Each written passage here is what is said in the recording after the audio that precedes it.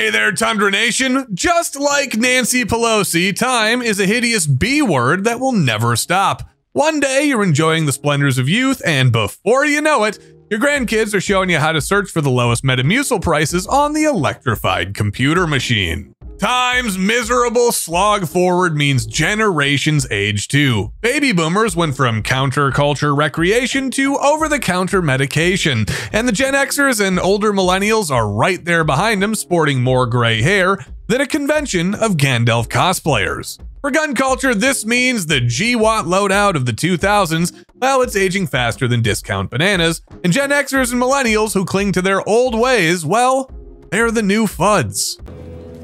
What did you say? The first kind of new FUD is the HK supremacist. Sure, there was once a day when HK created the most durable and war-proven firearms the world had ever seen, but lately their catalog is more dated than your Uncle Ned's Facebook memes. I know more than you. Who knew the minions were Republicans? HK will sell you a brand new pistol that's called Tactical, but it doesn't even have an optics cut, and holy crap, they still offer every handgun in .40 Smith & Wesson. That is more turn of the century than Limp Bizkit playing in an XFL halftime show. Yet you still have the diehard fanatic that won't acknowledge that it's no longer 2008. They think HK prioritizing their 20-year military contracts over modern innovation is their strength. Do you still use a Motorola flip phone that has no internet access? Yeah, I didn't think so. So then why are you shooting a USB chambered in the FBI's forgotten bastard cartridge? If Lederhosen and Polka aren't enough to vanquish the myth of Teutonic supremacy once and for all, then comparing the 416 to any modern and sensible combat rifle will. Oh, and don't even get me started on the simps that are holding out for the G11 and hoping that'll come to pass, or the Americans that are trying to get their hands on a genuine MP7. That is a good day. The world has moved on from you, and HK FUD, you're about as out of time as a drunk cover band attempting to play a Tool song. Do you like seeing stuff more than not seeing stuff? I know I do. If so, then check out tnvc.com for all your seeing stuff needs, because we'll be seeing you tonight. The next form of new FUD is the Glock fanatic. Glock owners, well, they can be found in every age, in every demographic. Every time a gun shop employee is just too lazy to explain to a newbie why different people prefer different handguns, and a new customer is too lazy to research specs on the internet for a pistol, an Austrian company that's too lazy to create a second design in 40 years gets a brand new sale. It's the laziness hat trick, folks, the trifecta. This is the complete explanation as to why Glock still rule the sales charts, and due to the law of confirmation bias, people have retroactively defended a purchase that they've already made. He's just a little out of his mind, sir. But the Glock FUD is a special kind of Glocktard, where he meets any argument with the exact same rhetoric he himself heard 20 years ago from the 1911 boomers, and he doesn't even realize that he's turned into the same sad little old man. Meow. When anybody offers a reason why they buy an M&P 2.0 or a Walther PDP or a CZ P10C that offers substantial improvements in specs, ergos, and trigger quality, he just says, if it ain't broke, don't fix it. Which was the same copium the 1911 boomers were absolutely addicted to. And just like the 1911 boomers, the Glock FUD lets the aftermarket do the heavy lifting for him. Any fault is met with, there's an aftermarket solution for that. Any criticism of the Glock's inherent quality is greeted with a cry of sounds like a training issue. Get good, loser. Sound familiar?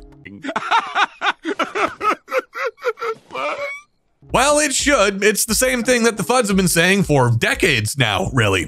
Glock boys using cope excuses to deal with the reality of the world leaving them behind is a one-to-one mirror image of any boomer Fud that they claim that they used to hate. Like Anakin, they have become the very thing they swore to destroy. Glock Fudds, I challenge you something. Go 30 days without uttering the phrase, if it ain't broke, don't fix it. But instead, listen to and address the factors that people are actually talking about when they tell you they like their VP9 or Canik SFX more than that hideous Duplo block you call a firearm. Your gun is more cringe than a 90s boy band, so maybe it's time to say, while we're talking about the new Fudds, how can we forget the carry handle squad? You claim your 90s flavored rifle is vintage drip, but the only drip here is you. Your sighting system gives you the long-range accuracy of Mr. Magoo on bath salts, and you justify it by pretending every rifleman has to train on irons first to even be worthy of respect. This is kind of like saying in order to qualify as a great track and field athlete, the Olympic sprinter who won a gold medal needs to duplicate his 4-second 40-yard dash while wearing wooden clogs. No sane person defines competency by deliberately nerfing yourself. What do you think an acclaimed musician proves himself by playing his masterpiece on a toy ukulele just to score Chad points online? Actually, yes. Zach Wilde did that, I think. See if you can find that, Kush. Some people say my love cannot be true. While it's true that past generations rocked irons only, they were going up against an enemy who were similarly technologically impaired. On purpose, screwing yourself up is about as stupid as putting your entire retirement savings into Dogecoin. I know at least one of you did that. Compared to the red dot guy, you're about as slow and dyslexic as a third grader reading Gravity's Rainbow. The odds of you making hits beyond 300 yards are as slim as an Ethiopian greyhound. But go ahead and gloat about how cool it looks while you do your Vietnam cosplay. An Ethiopian greyhound. That one got me. Hey there, Tundra Nation. Welcome to the fucking blooper reel. Of course, the next category of new Fudds are the double action, single action, hammer fired pistol guys. A more stubborn gun subculture it just doesn't exist. Sure, the CZ75, the Beretta 92, and the SIG 226 are pretty badass, I guess. Technically, I mean, a trigger that's heavier than Lizzo on a Baskin-Robbins spree is gonna be more difficult to accidentally discharge than a striker trigger, so great job. But that doesn't mean that it's practical for a concealed carry choice for casuals in 2024. These pistols came from a time when sidearms were exclusively carried by cops in duty holsters that were large enough to fit a U-Haul inside. Now you're gonna ask a 5'10", 170-pound Joe Normie to fit one down the front of his waistband without looking like he has a gigantic erection the size of an elephant femur? Yeah, that's not gonna happen. Mr. Bergen, do you have a massive erection? Really? Yes, I do. Attempting to conceal your classic double action, single action pistol is guaranteed to be slightly awkward at best and a disaster at worst, especially if you have a 2-on-2 pickup basketball game at the park planned. Not only are they not realistic for concealment, but do you really want a handgun with the world's most challenging trigger as your target gun? Yeah, I didn't think so. Much like the AR carry handle guy who prides himself on having a higher level of skill necessary to get good results while using antiquated 90s technology 25 years past the expiration date, the Hammer Fudd feels like a champ pounding out clovers offhand with his trusty Beretta. There is only one problem though. He couldn't hit the broadside of a blockbuster video. Hammer Fudd has all the flinch of Martin Riggs, but none of the accuracy. The double action, single action enthusiast could be a decent marksman if he just evolved into the 21st century so that he could actually enjoy a first round trigger pull that wasn't more difficult to execute than Rasputin. Instead, he's a stuck in his ways curmudgeon, making him the perfect new Fudd. I don't want peace. I want problems, always. Next up, we've got the bullpup diehards. Now, I know what you might be saying in the comment section right now. How could a forward-thinking, futuristic design like the bullpup possibly be a Fudd category? Well, to answer your question simply, it's this.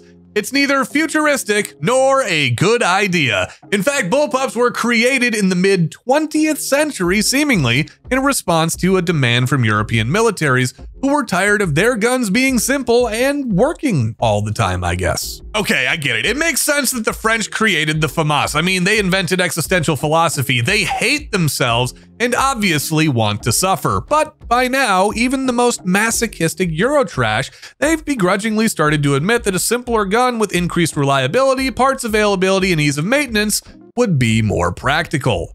The use of bullpups worldwide has decreased dramatically, thank God. But who are the holdouts still clinging to this antiquated technology that's been proven to be inferior? You guessed it, it's the new Fudds. Shockingly, the Bullpup Fudd does not see it this way. In his mind, he's on the cutting edge, and those AR plebs, well, they're about to be proven wrong any day now. Yes, any day now.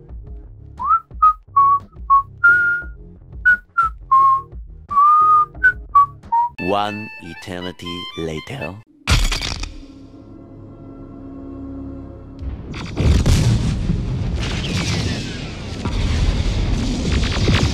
The Bullpup Fudd is waiting for a future that never happens, and until it does, he's more than happy to boast about how right he is and how wrong you're going to be. His trigger is more squishy and unpleasant than sashimi that's been left out in the sun for a day, but he's just going to tell you about how compact it is. His function and accuracy are both less reliable than a phone call from a nice stranger offering you an extension on your car's warranty, but he'll just tell you how great the balance is. The Bullpup diehard is missing the forest for the trees and refuses to see reason. That's why he's one of the new Fudds. Last on our list of new Fudds is the AK Purist. The cornerstone of Fuddism, folks, is the narrow-mindedness and refusal to see anybody else's perspective, especially when that perspective challenges your firmly held, borderline religious beliefs. The AK Purist is a Fudd just for being so dogmatic and puritanical. I mean, he will excommunicate you if he ever even finds out you've been anywhere near Palmetto State's website. The AK Purist will only shoot guns made in former Comblock states. He'll only use Soviet calibers. He'll only ever associate with other AK diehards. This zealot puts the fun back in fundamentalist. Actually, you know what? No, wait. This guy puts the mental back in fundamentalist because he's goddamn crazy. Even Russia themselves has moved on from the wood and steel doctrine of old Mickey K and has begun to use force multipliers like polymer furniture as early as the late 90s. Niet, comrade, we need to turn back the clock even a bit further. That was a terrible Russian accent. The AK Fudd likes his irons crooked and his furniture sized for garden gnomes. Fun fact, if it ever feels like an AK's furniture is the size and quality of a 19th century's children's toy that was whittled by a Russian peasant, well, it's because it's not that far off from the truth. Soviet conscripts were frequently malnourished 16-year-olds, so a vintage AK is about as ergonomic as wearing platform shoes while mountain climbing. Muzzle flash will serve as your weapon light, and the only red dots that you're gonna get on your gun will be your own blood when you slice your hand open on the poorly cut selector switch while racking the bolts. The AK Fudd doesn't even want to consider updating his ancient Cold War tech. He's made it too much of his own personality, and now he's pot committed.